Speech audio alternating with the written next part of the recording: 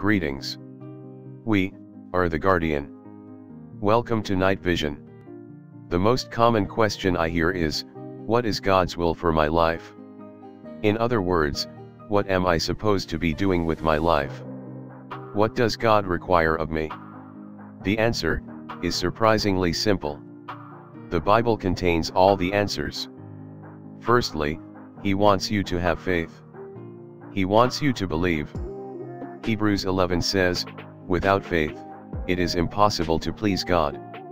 For we must first believe that He exists, and that He is a rewarder of those who diligently seek Him. Unquote. So God's primary will for your life is to believe. The Apostle Paul said in Thessalonians 5:15, rejoice always, pray continually, and give thanks in all circumstances, for this is God's will for your life. Unquote. So God wants you to rejoice, pray, and be thankful.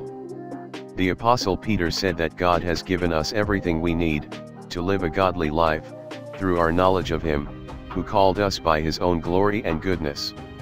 Unquote.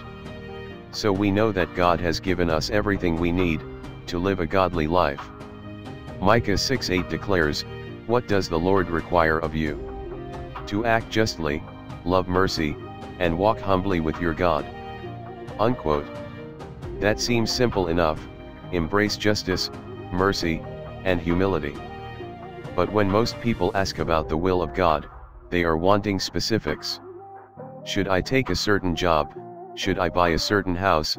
Should I marry a certain person? That's where things get a bit trickier, but still not hard. If you apply a specific principle, you can release yourself from the burden of the decision. So listen closely. Sometimes when you ask for guidance, God will answer you directly, through the still small voice of the Holy Spirit. Sometimes, it's through His Word, the Bible. That's one of the many reasons to actually read the Bible. One of the many reasons. But here's where it gets interesting. If you have to make a decision, a choice, and both choices are good, just pick one, and God will bless it. As long as you are walking close with God, He will bless whatever you decide. Even if you choose wrongly. Don't put God in a box. No matter what you screw up, God can fix any mistake. Psalm 1 says, if you dwell in the Word of God, God will bless whatever you set your hands to. But always make the best decision you can. Sometimes, it's just common sense. If you are dating two different people, and you would like to marry one of them, pick the one that is closest to God. Don't go by their looks or outward appearance.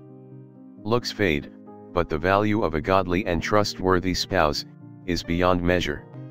You might be looking at two different jobs. Which one has a more godly environment? Don't go by which one pays the most. If one is a ministry, and the other is working in a bar, you don't need to be a rocket scientist, or a prophet, to make that choice. And what about those two houses? One is nicer, but one is more affordable. A good rule of thumb is, live within your means. Many times the bigger, more impressive house ends up being a burden. It causes you to have to work longer and harder, which can strain your marriage. You never want to win the battle, but lose the war. You never want to achieve the ultimate house, and lose your marriage. So there you have it. Everything you need to know the will of God. Number 1, study the Bible. Number 2, pray and ask God for guidance, but be sure to listen for the still small voice of the Holy Spirit. And lastly, number 3, use common sense.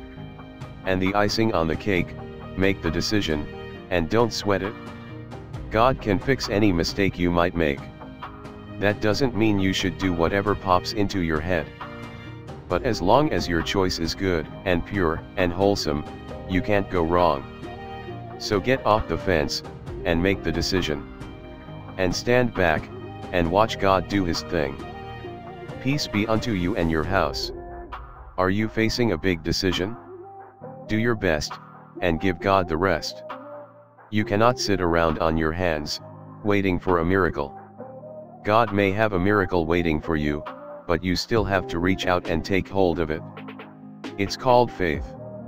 Without faith, it is impossible to please God. For we must first believe that He exists, and that He is a rewarder of those who diligently seek Him. With the emphasis on diligent.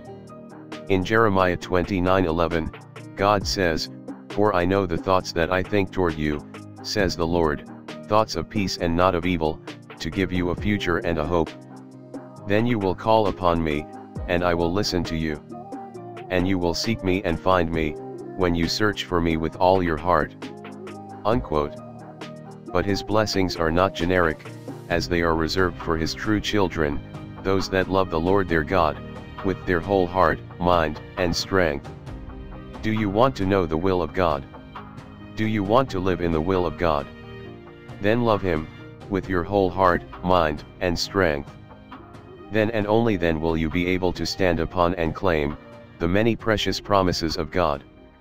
Then and only then will you know the perfect will of God.